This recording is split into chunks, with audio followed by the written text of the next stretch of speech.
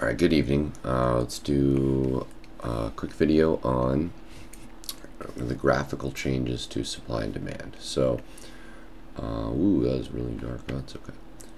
Alright, so I've got XY coordinate here, and that bugs me a little bit, so we'll do that one. Okay, so on the y-axis is always price, and then the x-axis is always quantity. Okay, so I've got some kind of market here. Okay, here's my San Diego, and this probably should be a little straighter, but whatever. Okay, so let's say that there's been an increase in demand. Demand has gotten has increased, and there's just more demand. So we've got some kind of equilibrium price here. Okay, we'll call that P1.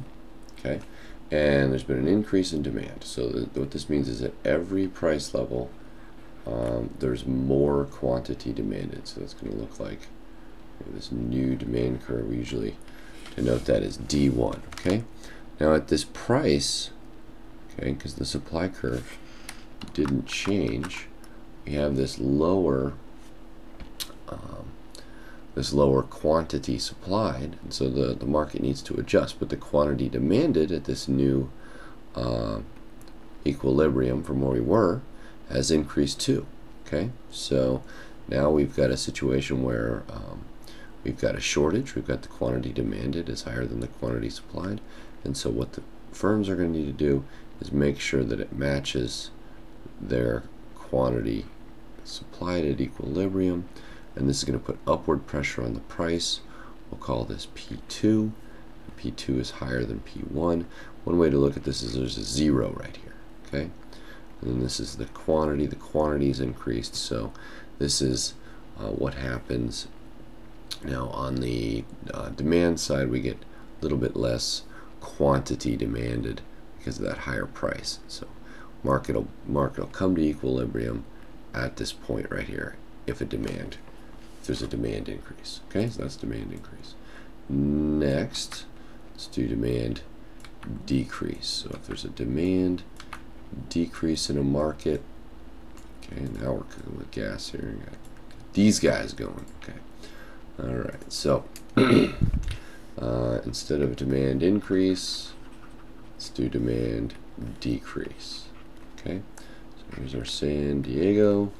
Here's our market at equilibrium. We'll call that P1. For some reason, the demand has decreased. Okay, this decreases demand, and now we're out of equilibrium at this higher price. Okay, there's less quantity demanded, which is right here, than there is quantity supplied. So firms are going to put this thing on sale. Okay, now at that lower price, the quantity demand is going to increase. We're going to go down to P2, and what happens to the quantity? Well, the quantity is going to decrease also.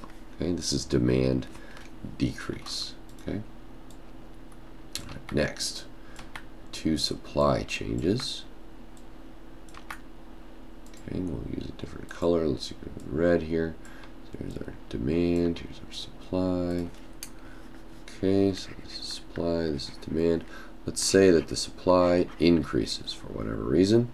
So it was right about here. We'll call that P1. And now I've got this new supply curve. A couple of arrows here.